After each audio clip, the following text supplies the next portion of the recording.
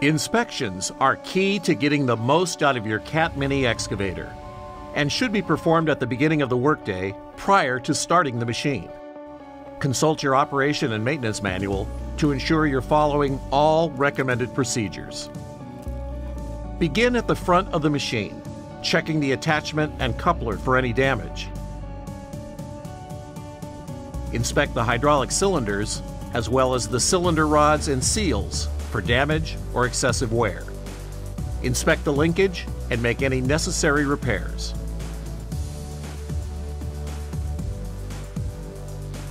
Check the track and undercarriage for damage. Inspect the final drives for leaks. Make any necessary repairs. Move to the other side of the machine and inspect that side as well. On the right side of the machine, make sure the fuel cap is tight. Check the hydraulic level. Open the right side service door. Check the air reset. Move to the back service door and inspect the radiator. Check the air debris. Open the engine compartment door and check the coolant level. Check the engine oil level. Add fluids if needed. Remove any trash buildup and fix any leaks. Check hoses and belts for wear or damage and replace if needed.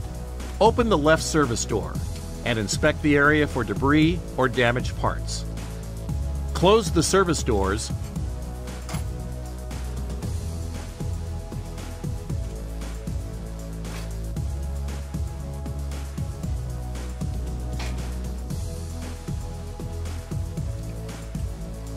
Move to the front of the machine. Inspect the cab structure for damage. Tighten any loose bolts. If repairs are needed, consult your Cat dealer. Inspect the lights for broken bulbs or lenses. Replace any broken components. Inspect the operator compartment for trash buildup, including under the floor plate. Keep these areas clean. Using 3 points of contact, enter the cab. Inspect the cab for broken lenses on the gauges, broken indicator lights or switches, or other broken components. Remember to consult your operation and maintenance manual to ensure you are following all recommended procedures. For more information on the Cat Mini excavator, contact your local Cat dealer.